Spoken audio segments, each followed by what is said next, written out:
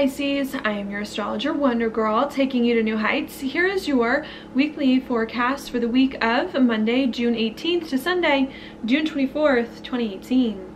Now what we've got going on this week, super important for you Pisces, it's your ruler, Neptune, going retrograde right here in your first house on Tuesday, which is in your sign. And I think what's been going on there with Neptune going direct, perhaps you've been trying to figure out lately, since the beginning of this year, who you really are, your identity, how you can be more of who you are, let more of your self out, express yourself in a way that really resonates with you on the inside, to create more of an identity, doing the things that it is that you naturally like to do. With Neptune here, there could have been some confusion about who that is, about how you can express yourself in a better way, although you, of all the signs, know how to deal with Neptune more than the others. Okay, and I think with Neptune going retrograde this week, it's helping you to get more of an idea, more clarity on who you are and on what you need to do to let more of your authentic self out, so that other people can do that, so that you can feel really comfortable being who it is that you are. I do like that. Maybe there's been a lot of things too lately in your life, a lot of things that you've been doing that really excite you. And I think Neptune retrograde as well is going to help you narrow things down, to focus in on a few things about you that you really like, that are important to you, so that you can take those things and let them kind of flower and bloom from here on out. All right. So that's what I see going on there. While that's happening on Tuesday and Wednesday of this week, we also do have Venus conjunct the North Node in Leo. And that for you Pisces is going to be in your 6th house of your job and your daily routine. So I think you're starting to get a better idea of who you are, of what's important to you, of what would make you feel the most comfortable in your life as a whole. And as a result of that, hopefully are starting to feel much better about your job, about your daily routines, about what you do on the day-to-day, about your physical or external existence here with the 6th house. Maybe also starting to feel healthier as well, hopefully, with the North Node here. I think Venus in a conjunction with the North Node too is also making it a lot easier for you to work with other people at your job or on the day-to-day, to do the things that you want and need that can really make you feel better as an individual. Venus on the North Node as well, if it's not relationship related, I think can also help you with money, to bring more money in, to use more of your gifts and skills and talents, and to be respected more for your talents at your job on the day-to-day, doing things that again are really important to you. So I do see that going on, and I do like it. I like a lot of things going on this week, to be honest. Another thing that I like, especially for you being a water sign, is Mercury in Cancer on Wednesday.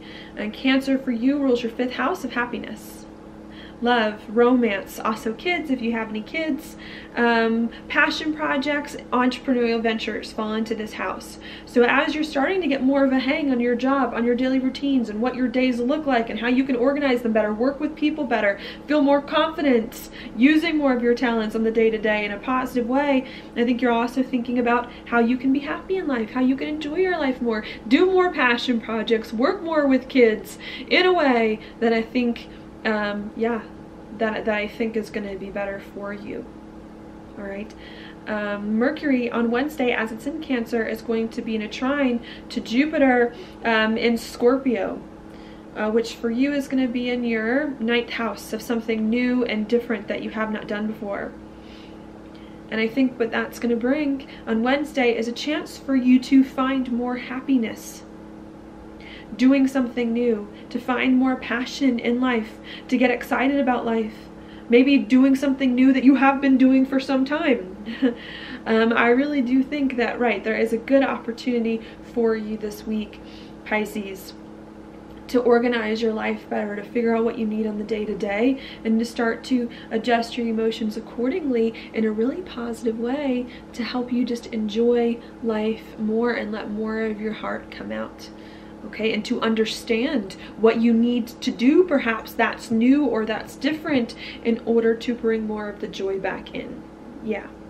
Mercury as well a day after, not just trining Jupiter, but also trining Neptune in your first, while Jupiter and Neptune are trining each other in a grand water trine. I think, again, really helping you to have a new identity, to do new or different things that you enjoy, to let more of your heart show, to find more of the excitement in your life. All right? So I do like it a lot. I like it a lot for you, Pisces. Organizing your daily routines and figuring out more what you need to be happy and living that, living that happiness, hopefully, and enjoying life more. Now, while that's going on Thursday and Friday, we also do have Mars here on the South Node in an opposition with Venus. And Mars in the South Node is in your 12th house of your insides, your spirituality and of the past. So as I see, to be honest, Pisces, so many good things going on for you here. Getting a better job, figuring out what you need to do on your job in the day-to-day, maybe doing something new or different that makes you happy on the day-to-day. Uses what you feel like it really resonates with you. I think there are some things maybe inside that you don't feel quite right about. Maybe there are some things as well from the past that are still maybe holding you back, that you still feel like is lingering around. The past is still around, or there's some things inside, feelings, emotions, thoughts that are maybe making it hard for you to move into this better routine, to be happier, to enjoy your life. And I think with Mars in the South Node, needing to be patient if there's still some things in the past that are lingering that you don't feel quite right about, needing to be patient as well if internally, spiritually, there are some things that are in disarray. It will get better. You will understand how to deal with those things better, but it's just a matter of focusing on the other things first. Maybe doing something new that you enjoy, doing something different, seeing yourself totally different than you've seen yourself before, as you organize your life and your job in a better way, before the inner peace can come in, before you can fully break ties with the past and move on. Okay, so that's what's happening there. Then as we move further throughout the week, on Friday and Saturday, we also do have the Sun in Cancer in your 5th house make a sextile over to Uranus in Taurus in your 3rd house of talk and communication. So again, I do see on the weekend positive conversations that may occur about what you need to be happy, or you yourself may receive some unexpected insight about what you need to enjoy life more, to work better with kids, to work on a passion project in a positive way. Even if you don't feel like you're there yet, even if you feel like there are still some things from the past that are holding you down, some things inside that don't feel quite right, I do think there are some good insights this week to make you feel happier about your life, enjoy your life more, organize things in a better and different way than it has been previously. All right. The challenge, though, does come in a little bit on the weekend. I think, to me, Saturday and Sunday are the hardest days of the week compared to the others, which I like. And now on Saturday, what occurs then is the Sun, after making this sextile with Uranus, then makes a square to Chiron in your 2nd house of money.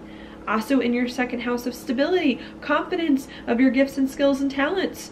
So maybe you're getting insights on what you need to do differently in order to enjoy life more, to have a better set of daily routines, to have a better job, a better daily existence. And maybe that is making it hard for you to find the stability in your life. Maybe it's making hard for you to find the confidence that you need to do these other things that you're being called to that I think are exciting.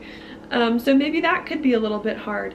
Maybe as well the money is not there. You're trying to figure out, well, how can I use my money to be happy, to finance something that I need to enjoy life more as well. That could be difficult.